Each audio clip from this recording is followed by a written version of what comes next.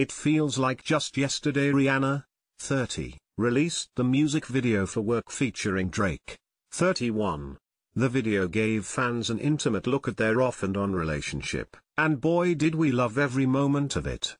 Now, years later, fans are begging for more, and considering the fact that Drake did not feature Rihanna in his Nice for What video, we're wondering if the estranged pair will ever work together again.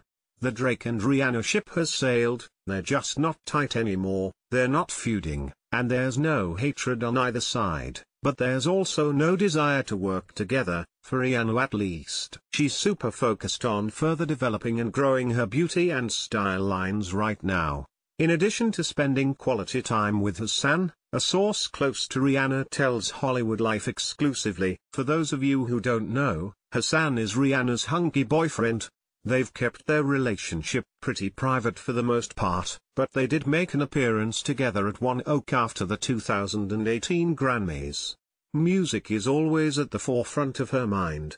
It always has been, but after having spent a ton of time in the studio over the past year, laying down tracks for her 9th album, she's forcing herself to switch gears for a while, our source continued. So, she's going to concentrate on building her business empire, and allow the production team to work their magic. Then, when it's finally ready, she'll submerge herself in the craziness that goes hand in hand with launching and promoting a new album.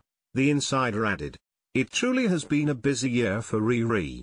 On top of her makeup line, Fenty Beauty, Rihanna just announced she's dropping a lingerie line called Savage X Fenty Lingerie. Sis said, we about to light this up. You ready for #Savage X Fenty Lingerie? Sign up at savagex.com, Rihanna captioned her Instagram post on April 20th. So with her many businesses, music, and boyfriend, you can understand why Drake is not her focus. But, never say never.